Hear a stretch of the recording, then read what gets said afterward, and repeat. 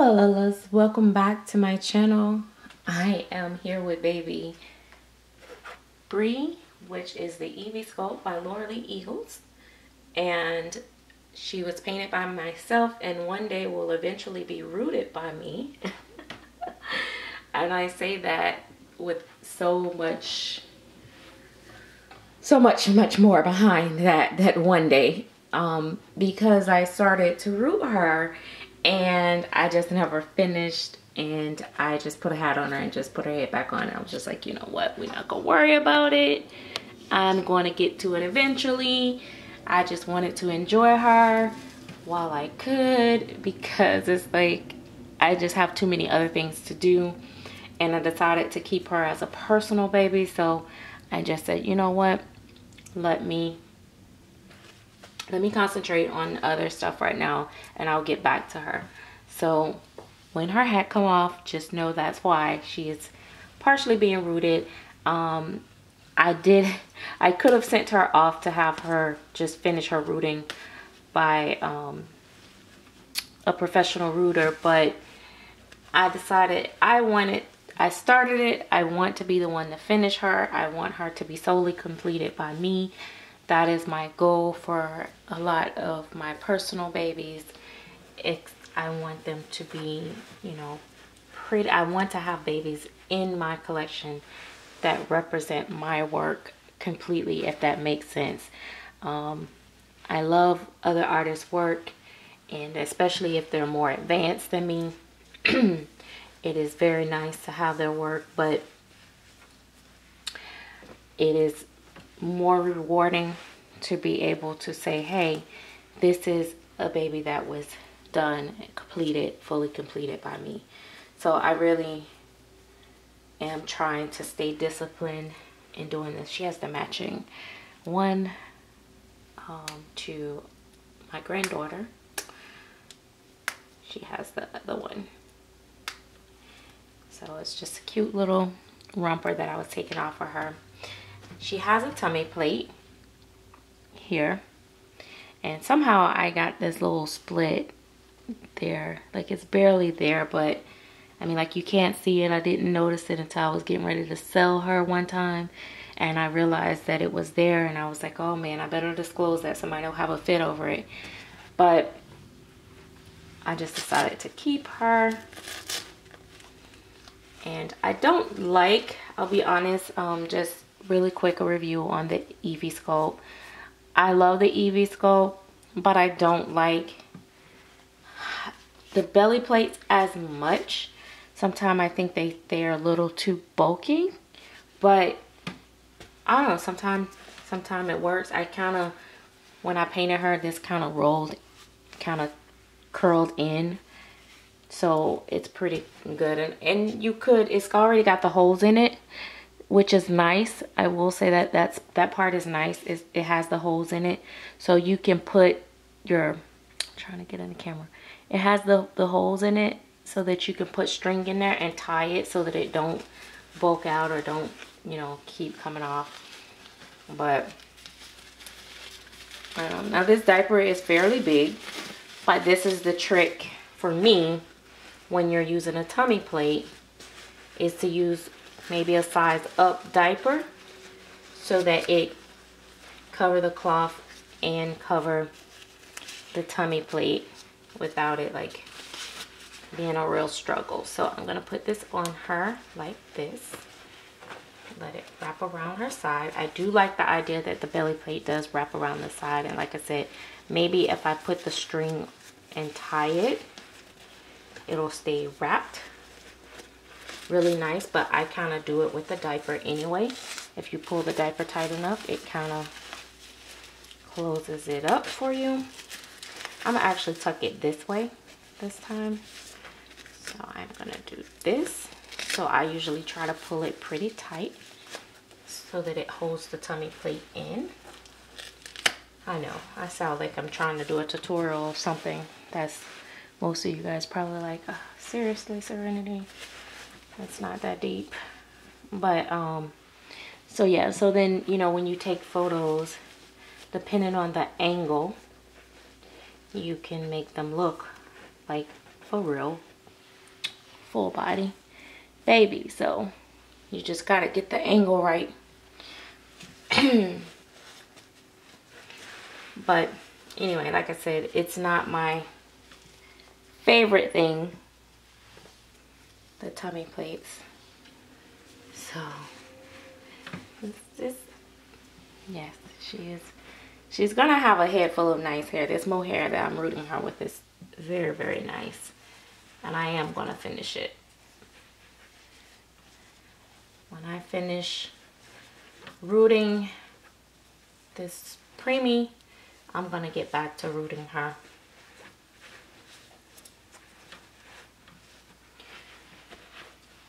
Because I think she's gonna be so beautiful with the rooted hair. Her skin complexion and everything, and her little details are very beautiful, and her eyebrows are really nice too. So I think she's definitely, once fully complete, she's definitely gonna be a sweetie. I don't know if you guys, oh, you guys might can't see her. Come over.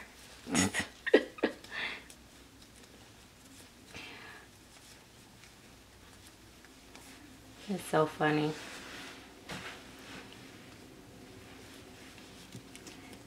Like, I don't know. Sometimes, you know, when you go to painting the dolls, you fall in love with them for yourself. And it's like, I'm going to keep this one. I'm going to keep this one. I'm going to keep this one. I'm going to keep this one. The next thing you know, you're keeping all of them and you ain't got no money because you should have been selling them. But I do sell some of them. Sometimes that's why I kind of like when I have like people waiting on them, because then I can't keep them. Okay, so that is her. She's so cute. What was I gonna show? Let me see if you see what you guys can see. I have the window open for natural light, so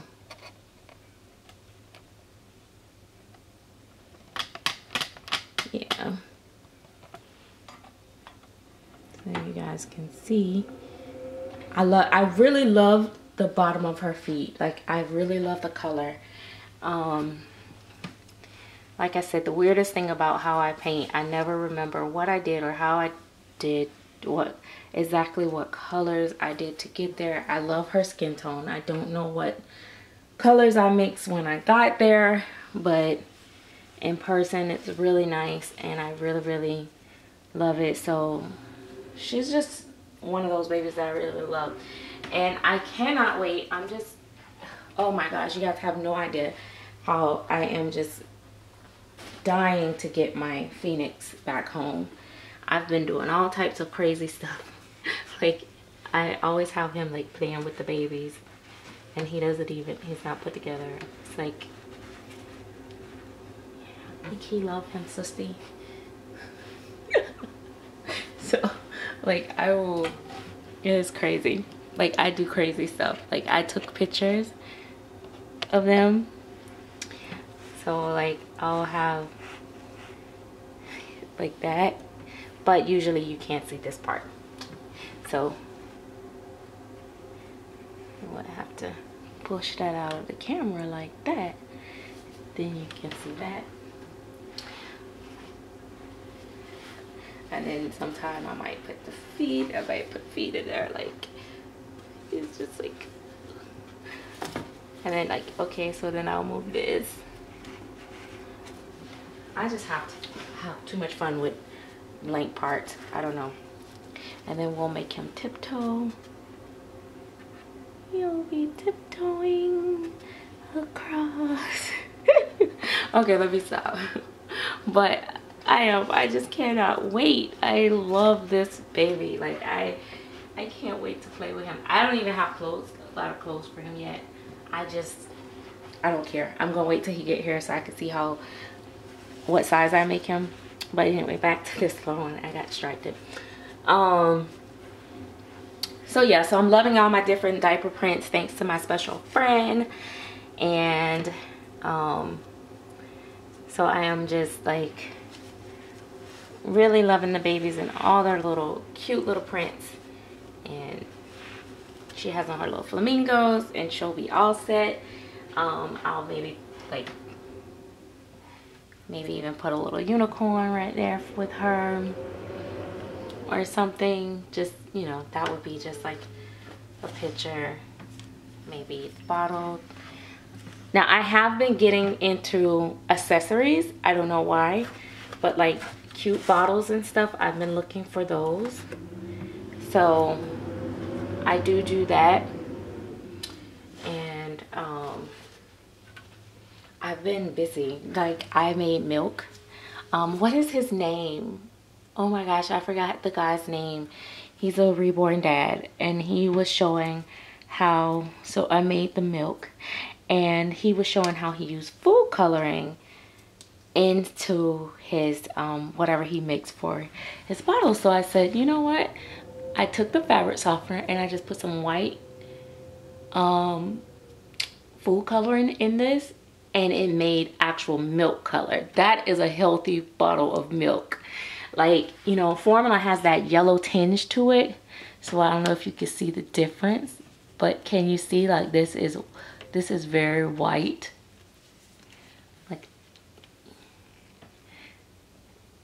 very white compared to this formula. This formula is yellow, like a yellow color. So this, I don't have to add anything to it. I just use the Downy fabric softener with the yellow top, and that makes the formula just by itself. You don't have to do no coloring. You don't have to ruin your fabric softener, which is great, because as I get old, I will sometimes either add water to it, or I will just add it into my laundry. Also, sometimes I'll take it and use it for the baby's hair. So these I can have multiple uses for and not waste money.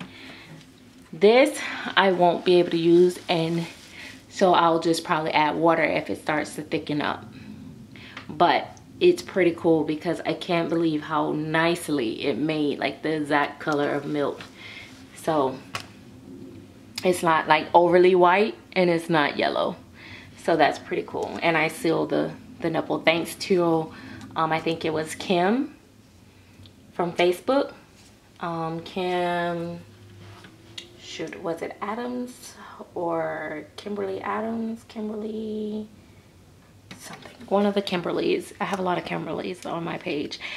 And I had asked about bottles, how do they seal their sippy cups, and she told me about this one with the soft sprout. So I was able to go in and seal that. So I was really happy about that. So I made my mom's baby apple juice, which was India, that was in my nursery. And then I made Phoenix some milk. I'm gonna make him more bottles. I'm gonna make him some apple juice and stuff like that. I only really gave my babies milk and apple juice. I don't think they had like other, oh, grape juice, but I always gave them the white grape juice anyway. So Welch's. But anyway, I'll do that for role play. This one is one that I made for the boys, Noah and Nigel, my little silicone babies, because like I said, I love to give them actual milk, and that way nothing comes out. So I really like that. And that's that, you know. So that's all I've been up to, guys. Let me know what you guys been up to, and do you guys make fake formula and bottles and stuff? But I just thought it was really cute, and so I am enjoying this little one, and I hope you guys enjoyed watching the video. Don't forget to give me a thumbs up. Make sure you're following me on Instagram. Make sure you get your merch. And about merch, I have some extra mugs here.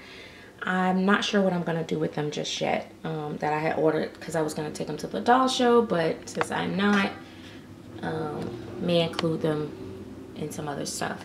So again, thanks for watching. This is baby Bri. She is a part of my personal collection. She is not for sale, and she won't be for sale. So that is that. Thanks for watching.